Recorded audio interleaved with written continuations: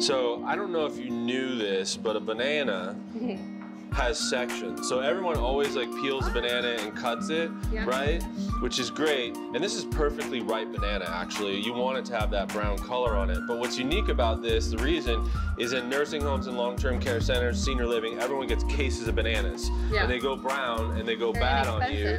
And so you want to like save them. So if you peel the banana, it doesn't matter which way you do. So peel it all the way.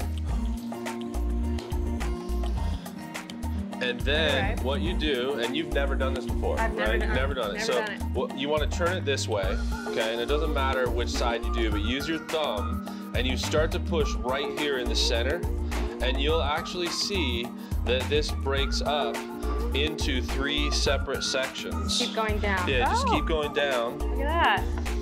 And then you can break it this way. Yeah, yours does look better than mine. Now, why is that? Why is that unique? Well, a couple reasons. You can actually take these bananas and then throw them in a Ziploc bag, and they'll freeze really well. And then when you're adding it to like breakfast breads and stuff, like banana bread, it's really easy and mashes up really well. So that's one technique.